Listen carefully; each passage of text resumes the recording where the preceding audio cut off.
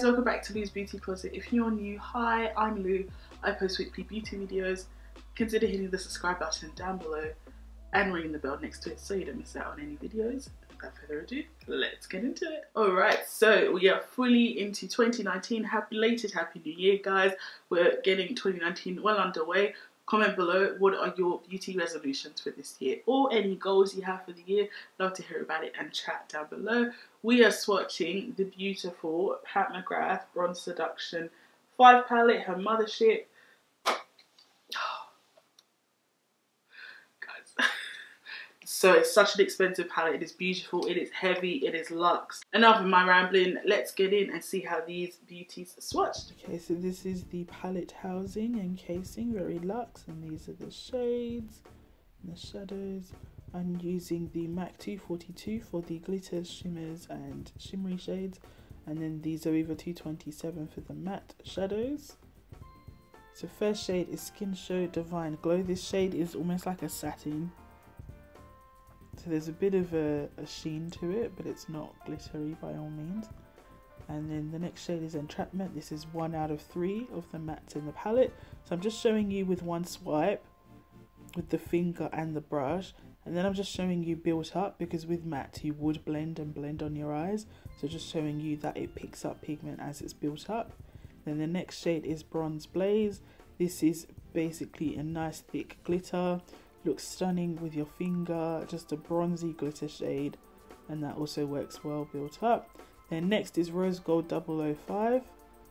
This one is almost baked in texture and finish. So this one's like very pearlescent, very glittery, catches the light. Then we've got VR Fire Opal. This is the duochrome shade in the palette. Looks different in different lights. That's the first row. Then we've got Extreme Aubergine. This is 2 out of 3 of the matte, and just like the name suggests, it's an aubergine shade. Again, just showing you the shade built up. I've not added anything to the brush, just back and forth with what is on the brush, and showing you that you can build and blend these shadows, they're so soft. Then next is Guilty Pleasure. This is another shimmery shade or glitter shade, quite thick. And next is Disobedient. This is the last of the mattes, and this is like a warm brown.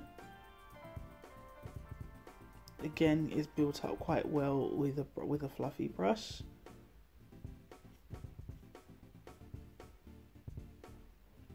Then we've got Blitz Flame. This is another shade that I think is quite baked as well, but it's stunning. It's very much like a sheen, satin glitter, or shimmer rather. No chunky glitter at all. Then last we've got Astral Lunar Gold. This is a pearlescent finish. So with your finger you can see the look it has.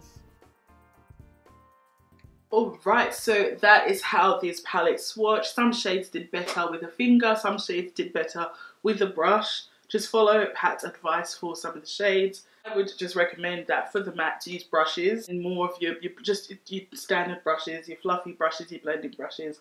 And then for this shade up here is a satin, so that shade worked beautifully with a flat packing brush. These two shades here, the palette's actually really heavy to keep open.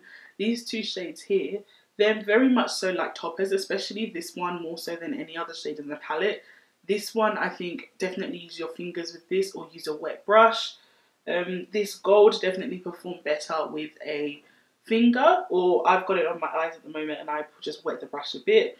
This shade here as well didn't really do the best just with a flat brush, so I would probably experiment with a different brush or just use your finger to apply them. But gorgeous, gorgeous. How stunning was this red and this duochrome here that keeps you guessing. But I'd say this shade down here is kind of like a topper, so just use a wet brush or a finger just to apply it basically, and you'll enjoy it. The palette is stunning though. The mattes are buttery soft, the glitters and shimmers are full impact.